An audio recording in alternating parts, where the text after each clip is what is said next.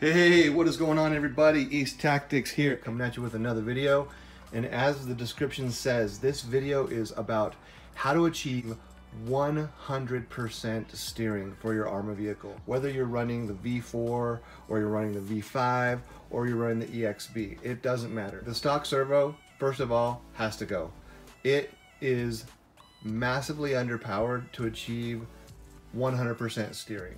There are going to be real case scenarios while you're cutting and moving throughout grass, long grass, debris, brush, loose dirt, sand, that you're going to want to have maximum steering. You're going to notice a significant difference in your turn radius, especially after you've got a larger, heavier vehicle with bigger trencher tires, which you may or may not get to throughout your RC journey. But even if you're running stock tires and you haven't upgraded your vehicle to like a lot heavier weight, I still highly recommend maximizing your steering, just for knowing that you have the confidence, getting peak performance in all situations. So just to give you guys a heads up, the stock servo that comes in any of the systems is well under 300 grams of torque. In fact, the stock servo that you get from the V4 is like 209 grams, and I believe that the stock servo that comes from factory for the V5 and the EXB is only like 265 grams of torque. So let me give you a little bit of context about how much torque you actually need. You have to have well over 500, and I'm going to be confirming this in this video to ultimately show exactly how much torque is needed to basically make it so that the servo arm is able to push this arm right here on the servo saver all the way to where this little notch is, in any circumstance. And what I mean by any circumstance is, even if you're literally like holding your tires into a fixed position and you crank your steering, your servo saver should take the brunt of the movement of that arm, and the arm should be able to go all the way from right here to butt up against that stop. So what happens is, because your servo is not strong enough to do that, especially from stock, then you're missing out on what I would call getting to that 100% of steering that you need. Also, another crucial factor of what I mean by getting this arm all the way to here is the tightness of your servo. If your servo is from factory, you've never put any snap rings or tightened it up, then you're probably going to be able to push it all the way from the back position all the way to the front position a lot easier, because your servo saver is just, quite frankly, too loose. Now, you want to have a tight enough servo saver that isn't absorbing all of your steering. You need the power to be presented to the actual tires. And so therefore, I would say either 2 or 3 snap rings need to be implemented into, and now this is the V4. The V5 and the EXB, I'm pretty sure their steering system is the same as the V4. And I've already heard about many people that have added snap rings into theirs. But if you're experiencing low level of turning, because you're looking closely at your servo saver in here and it's just tweaking open, then you need to actually tighten it up. And so ultimately, the tighter you get your servo saver, the more torque you're going to need to push this arm from here all the way to here, right? So it is relative to how tight your servo saver is. So keep that in mind. Now, I'm going to be going in and adding a 3rd ring to mine. And so I'm going to be making mine even tighter, and so I expect it to transfer a lot more of the energy to the tires. So make sure that your servo saver isn't too loose. Anyway, I wanted to point that caveat out. So I have upgraded my servo from the stock servo to the Savix SW1012SG. And honestly, I really wish that I would have known what I'm about to share with you guys right now back when I was in the market looking for a new servo. Upgrading your servo is one of the most common spoken of upgrades that you should do after you've bought one of your vehicles from ARRMA. Whether it be, again, old stuff, new stuff, whatever. But a lot of people will go out and they'll pick up like your, 25, 30 grams, whatever. And most people haven't really they haven't heard that there is a higher echelon of servos that you can get, and it's simple as that. And the real funny thing is you can go out and spend 75 bucks on the Savix SW 1210SG, and really, if you would have just spent another 15%, 20% more money, you could actually get a servo that is capable of literally doubling your torque out of the box, even on 6 volts. The 6 volts, 555 ounces. That is literally double that of stock. So as soon as you get up to 7.4, you're at 680, and if you can push 8.4, you can get 760 ounces of torque. That means that no matter what is going on with your tires, if they're in the grass or if they're in some sort of terrain, it's going to still push this arm right here all the way from point A to that butt stop right there, no matter what. And yes, your servo saver is going to tweak open, but that's fine because that's what it's there for. So what I did was recently I dropped a video that basically showed that I was able to push this BLX 185 past its default kind of stone-walled voltage of 6 volts up to 7.4 volts by installing this. These two wires go into external BEC, which now my system is actually running at 7.4 volts. You can push this up to 444 ounces of torque after you've installed the external BEC. So now, after I did this, I created some tests to basically show the difference between, I think it was like 250 or something like that before. So the difference between 250-ish and 444, and it was a nice difference, and it was an upgrade to my steering for sure. However, I noticed that my servo saver down in there was tweaking quite a bit, and this arm was not getting all the way to the butt stop. It was about 3 or 4 millimeters shy, because the servo at 444 ounces was just not quite strong enough.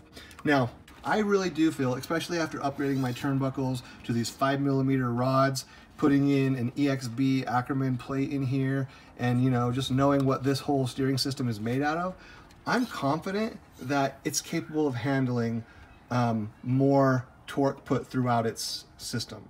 And so first, what I'm going to do is I'm going to go ahead and add the 3rd snap ring, and I'm going to show you the difference between 2 and 3 snap rings on a servo that's doing 444 ounces. However, it's not going to change the fact that it's not able to go all the way from this point right here and butt up against the butt stop right there. It's still not going to be able to, is my guess. Now, that is why we're going to be jumping over to the new servo, which is the Power Hobby 760 MG. So that's going to definitely going to put more power to the steering, and we're going to find out if 680 ounces is enough to still tweak the servo saver open a bit to push this thing all the way from point A to point B. Will 680 ounces of torque do it? I don't know. But I will tell you that I have future plans in the near future to get it to this point right here, 760 ounces at 8.4 volts. So I'm going to time lapse through this, and then we're going to go ahead and get that 3rd snap ring in there. And I may or may not chime in and share a few tidbits on the way, just kind of showcase a couple of things that I've done to the vehicle.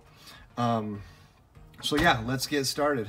Now real quick, those of you that are using this little modification, which I highly recommend, it's just 2 16-inch zip ties. It lends a ton of support to your body right here to prevent cracking along your body up under the windowsill and the front windshield. You do not have to put these on too tight, so they are pretty easy to just pop off like this. Okay. Another thing that I wanted to point out that you may or may not be able to see very well, but I don't want to move my camera, so I'm just going to lift up the vehicle. If you look down in here, you see that I put this nut and bolt going through to just basically provide a stop for, but ultimately it does stop it from going downward, which is the main impact prevention that you want. Now there's room, there's room for my fan to be here without, creating all kinds of just kind of pinch in this area. I'm actually thinking about increasing the length of this bolt so that it goes to about here, because I did come down pretty hard on my roof, and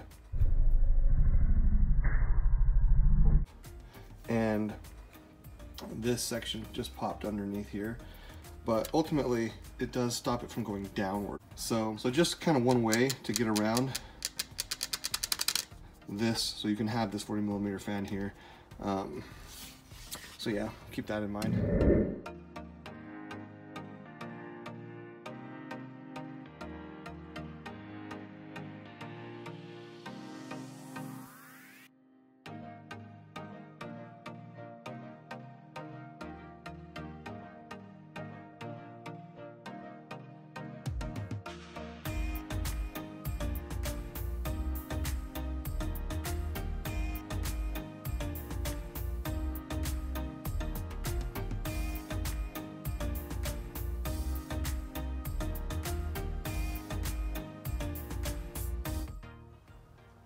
Okay, so it's pretty simple. All you need to do is remove these two, or actually these three, 1, 2, 3, and then these back two right here. So there's 4, 5, so 5 bolts, and then we're going to be removing the upper A-arms. Now, if you look closely, you can actually see that these 2 bolts going in have both been dremeled because they stripped out. This is one of those bolts that you really got to crank in there pretty decently, and you know, like all ARRMA screws, they suck, and so they strip out. I'm actually gonna check to see the length on these. I might be able to convert these over to the Torx, the same Torx screws that I bought for the motor here. I'm hoping these Torx screws will also work for this, so I'm crossing my fingers. We'll see.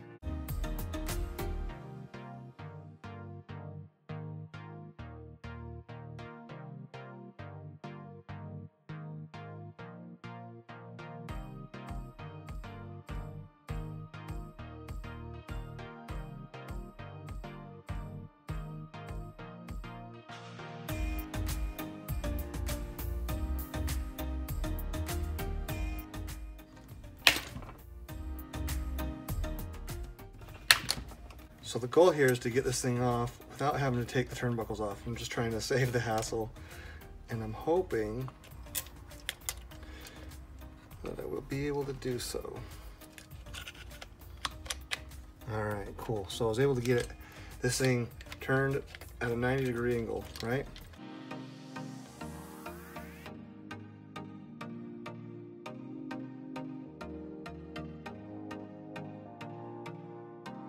This right here is a 14 millimeter. All right, looks like I was able to pop it on. Now these snap rings are cool because I can actually remove this piece right here and then bring this around to the other side like so, and then reinstall this little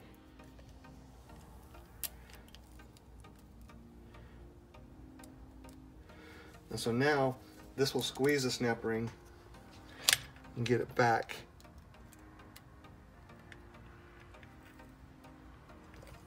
So that it's tight. All right, so now there's 3 snap rings in there. So because that was such a pain to get off of here for whatever reason, I'm going to put a little bit of grease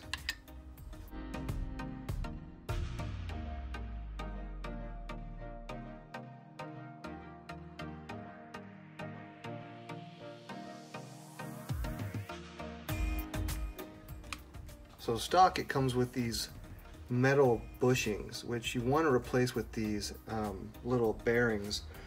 And I'll put a note right now in for the size of this bearing in case you just want to buy it individually, but you can get it from a pack for all the bearings throughout the whole vehicle, including these ones, 4 of these. So you'll end up putting 2 down first on the bottom of the servo saver, and then 1 here and 1 here, so 4 of these little bearings. So it's nice I was able to do this without actually removing the 2 turnbuckle rod ends at all. So that's awfully convenient. Make sure that your dog bones go back in. All right, now make sure when you're putting this stuff back together that this bowed section is on this side. So you can easily get confused and put it on backwards. You do not want that to happen. It goes like this. I'm just inserting these part way in just to get them in their place.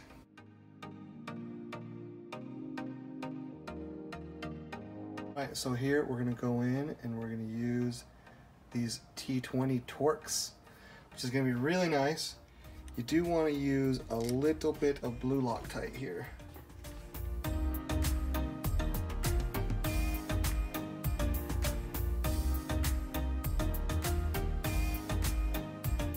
Okay, those Torx are awesome. They fit perfect. I love it. Okay, now we can get these through all the way. I am going to put a touch of Loctite right there, the blue Loctite.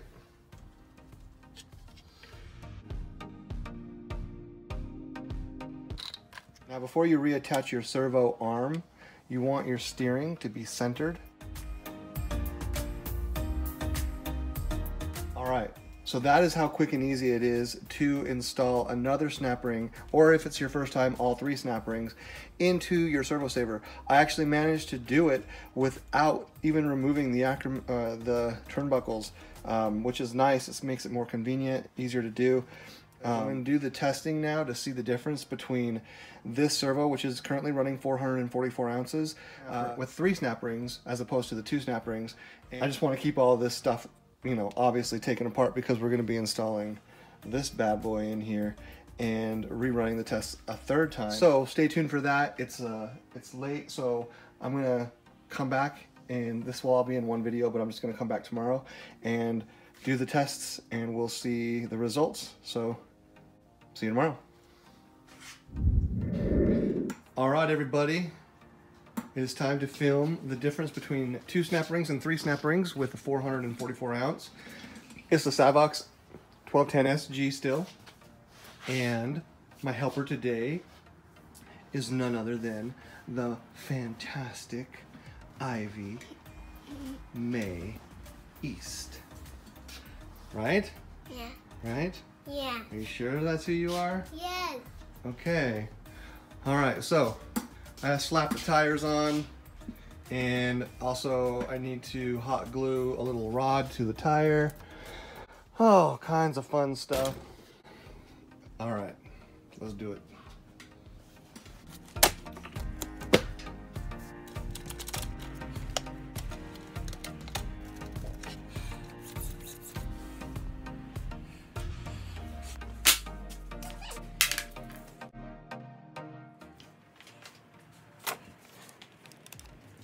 Okay, let's test this. 3 snap rings, 7.4 volts versus 2 snap rings at 7.4 volts with the Savox SW1210 SG. All right. Okay, concrete test.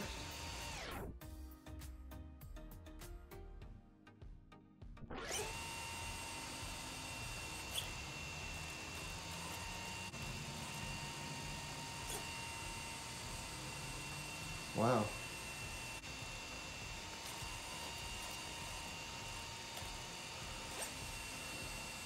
Okay. That looks like a good 3 or 4 inches better.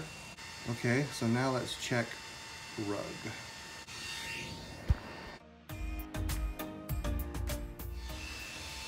All right.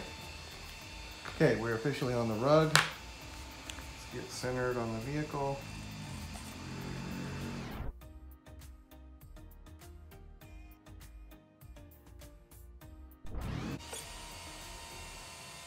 Okay, so just before concrete. So an improvement, and then just looking at it as a whole, that's, you know, for big tires, that's pretty good. So I would definitely say that the Savox SW1210 SG with 3 snap rings is gonna accommodate your bigger tires, definitely gonna accommodate your smaller tires. Now let's take a close look at the actual bar. Is it touching? Full right? No. See that? It's still a good, you know, 3 or 4 centimeters away. It's not reaching all the way to its full potential. Where on the concrete,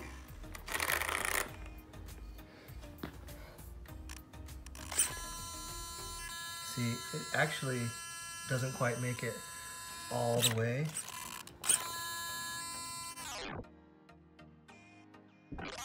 See this small gap? So it's not quite reaching even on concrete. Now when it's in the air,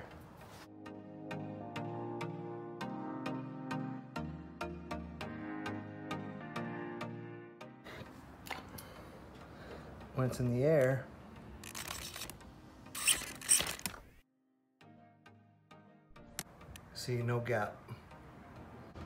While it's in the air, there's no gap. And the servo endpoint stops it from overexerting itself past that point, because you always want to set your servo endpoints right to that spot. So obviously it gets there while it's in the air. Now let's go test it in the grass.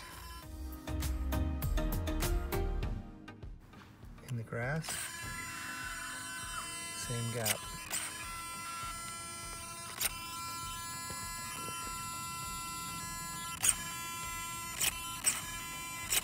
Not reaching there.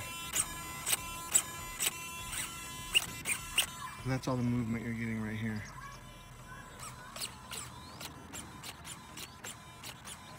My servo saver, and the servo saver still splitting open quite a bit, even with 3 snap rings. So the servo saver is definitely doing its job still. All right, so the verdict is, with 3 snap rings, it's still not able to push the arm all the way to the butt stop. And therefore, you're not getting 100% steering.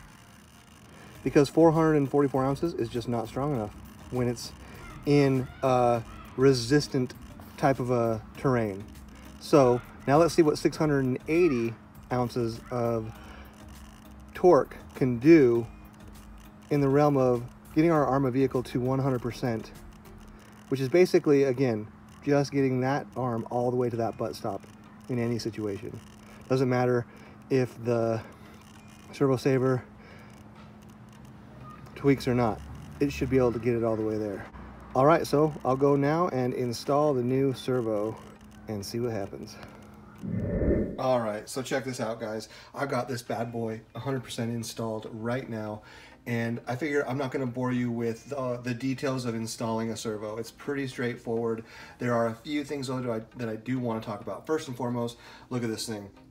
It is buttoned down like Fort Knox. It is absolutely not going anywhere. I mean, if you check it out right here, you see how that thing is just basically swaying back and forth every single time I exert the servo. This thing doesn't move at all now, and this is for 2 reasons. And actually, I highly recommend, if you got a servo, if you pick up this servo, do this, or if you have, you know, any other servo combination with your actual servo mount. So this right here is a voltage hobby servo mount, and it actually came a touch too wide for this servo. So I reckon that everybody's going to have a different circumstance, but the fact of the matter is, you're probably going to have a servo that leaves room. And so if you look right here, you can see I've got a metal plate that I actually squeezed in there so that this thing is secure, side to side movement, 100% gone. So that was one of the first things that I wanted to do. And I actually just found I was just kind of digging through my random box of miscellaneous things, and I have no clue where this piece of metal came from, but it is really stout. Anyway, this bulge section had to get cut out, so I just took my Dremel and I cut out a hole in it, and I got rid of this whole kind of beveled section, so it's just basically the flat piece.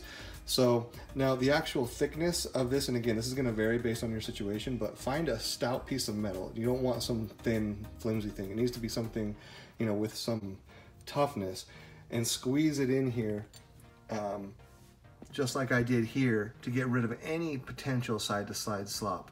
And I guarantee you, you're going to have much better performance. So my particular piece of metal needed to be this thickness right here, and it just ended up working out that I found this piece to take care of it. So removing this thing was pretty straightforward. While I was kind of tinkering with the 4 screws that go in to mount this to the plate, I did go ahead and take advantage of a piece of sorbothane, the hard plastic, and the grommets. So there's basically 3 layers of protection, of shock absorption. I ended up stripping out the, where are they? I ended up stripping out these things, one of these, because, you know, classic hex head stripped out, right? So because I've got a baggie of these M3 that I ordered, I've just been going around, and I ended up using M3 all around it. 1, 2, 3, 4, 5, 6, 7, 8, 9, and then as you know, here and here, these are M4 here though. These replacement Torx heads have been a blessing. I absolutely love it when I can switch one of my screws out to one of these Torx heads. Anyway, so this thing is locked down solid. It is not going anywhere. Ultimately, guys, let me give you a quick look of exactly what my steering used to be back in the day when I first got my RC. Stock servo, stock loadout. This is what the steering looked like. Then, not too long after that, I went in and I added 2 snap rings into the servo saver, and my steering improved and it looked, you know, a little bit better. But honestly, I mean, I thought it was like, you know, the steering that I was looking for, but nope, the steering was still not anywhere where I wanted it. And then later down the road, I ended up getting the Savox SW1210SG, and I still had the 2 snap rings in there, and it toted a little bit more ounces. It was only 277 ounces, so not even that big of a jump. So I really had the same performance. And then after that, I jumped over to installing the external BEC and jumped my ounces all the way up from, you know, 277 to 444, and my steering improved. It went from, you know, basically what you saw there to this here.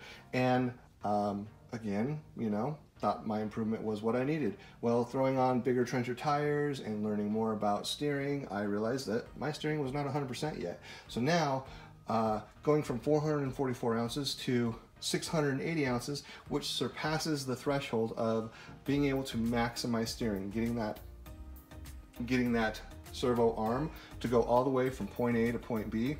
So now let's button up the final testing and get her set up over there with the rod hot glued to my tire, and let's see what kind of performance we get both in the air, on the concrete, on the rug, and in the grass. And then in future videos you'll see it performing. So let's get to it. All right, we've now officially got the new Power Hobby installed, and we're going to check it on concrete first.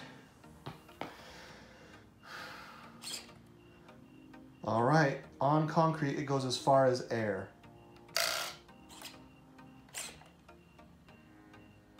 And it goes past, I think that's pretty much air.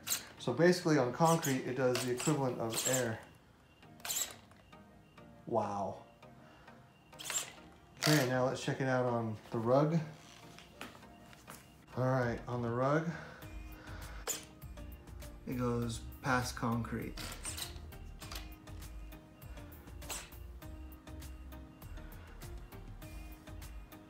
Almost to the concrete, well past the rug. Now just to take a look at it.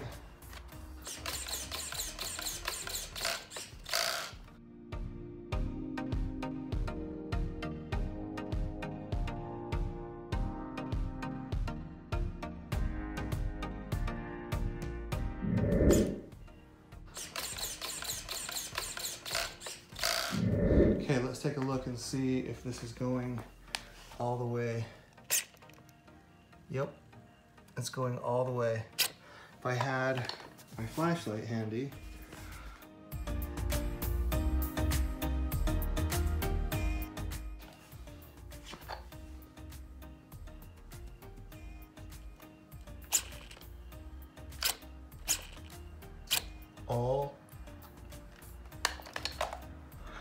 I had the flashlight in my mouth, so I couldn't say anything.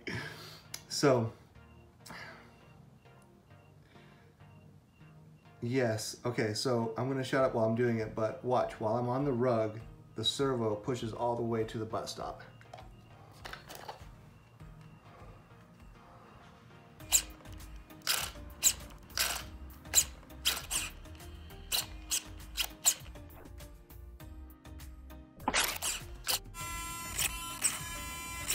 Not reaching there. All right, now let's go test it in the grass. All right, now you can't see anything because it's dark out, but I got a flashlight. So I have to hold the flashlight in my mouth, but I'm gonna test it to see if it pushes the servo arm while in grass with large tires all the way to the butt stop.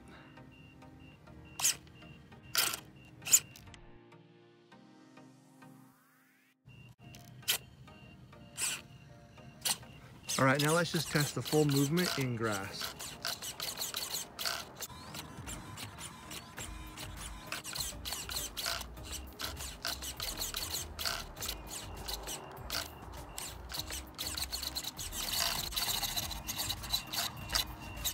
Once again, guys, I really appreciate you watching my videos. Hit that like button. When you hit that like button, it kind of triggers the algorithm in YouTube. It helps it, you know, become more shared and things like that. So if you appreciate it, just hit the like button for me. It goes a long way. And if you're not a subscriber, subscribe to my channel. Check out the description. You know, if you want to pick up any of these products, use my links. It helps out a little bit and it doesn't cost you anything extra. So for those of you that are wondering why I am so diligent and so adamant about maximizing the steering on this vehicle, well, A, it's my personality. So I really want to just have the best of the best and I want to share it with you guys. But also, I want to dabble a little bit in AVC. So AVC is active vehicle control. Check out what I picked up, guys. I picked up a brand new receiver, a brand new transmitter, picked up a new higher end motor, and an 8S ESC. The sucker is going to push 8.4 volts, which is going to even push my servo farther, maximizing everything. Now, a lot of people have sort of had a little bit of distaste for the smart tech when it comes to active vehicle control. And you know what? Maybe it isn't for a basher. But there's two reasons why potentially people haven't really learned to love it. A, their steering hasn't been tweaked to be 100%. And active vehicle control 100% relies on steering. And the other thing that it relies on is being able to tweak the settings. So if you use a classic controller that you get right here, if you use this controller, which comes with the vehicle, it forces you to basically have a ton of limitations on AVC, the active vehicle control, which helps you, you know, stay straight if you're gunning it. It uses smart technology to keep the vehicle moving forward in a straight line. But this controller forces you to kind of match the control with the throttle. And a lot of people don't like how much it takes away from you as a driver because you're sort of forced to, you know, experience both of those features on one dial. However, if you buy a higher end receiver, you can actually tweak the throttle, make it go away completely, and still take advantage of the steering, which with good steering, strong steering, we may find that AVC is actually something we're going to enjoy. So stay tuned for my future videos coming up where I install all three of these components and do an in-depth review of AVC, and if it is something that is, you know, basher friendly, or if we should just do away with it altogether. So stay tuned for that, guys. Like and subscribe if you haven't already. And also, my next video, I will be giving away a mod box compilation, so stay tuned for the details on that. East Tactics, out.